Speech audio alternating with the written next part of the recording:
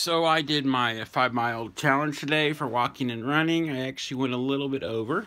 I went about 7.2 miles, and I feel good about it. What I figured out is that you don't have to go to a gym. You just have to find somewhere you can run. It could be a park. It could be a track. I was just visiting my parents for the holidays and running in the backyard, and I ran in the college track. Did a few miles there, did a few miles in the backyard. And it gave me a chance also to listen to some Spotify because I just got Spotify Premiere. And so I was listening to everything from Aphex Twin to Megadeth to, I don't know, like Inspiral Carpets, Echo and the Bunnymen, Stone Roses. And I listened to a couple songs of Third Eye Blind. I haven't listened to Third Eye Blind in a long time, but I know they didn't have like tons of albums or anything, but I was just thinking about like how some of their songs are really well crafted, and I like the way. Yeah, just a minute, okay.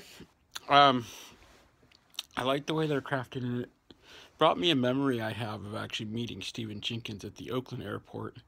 I believe it was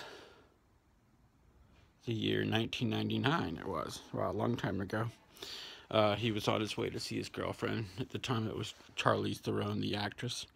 And I just stopped and talked to him for a few minutes, and he was a really, really cool guy.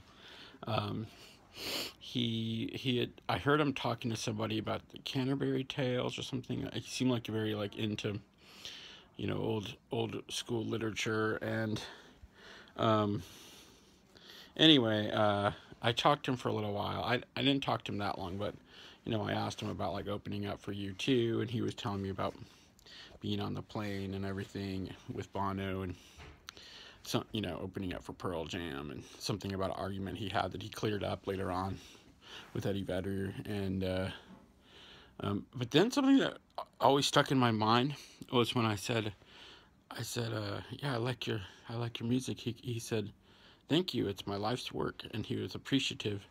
And also another thing that I noticed about Stephen Jenkins was he. I saw him later on. He had a notebook and a pen. And he was just sitting.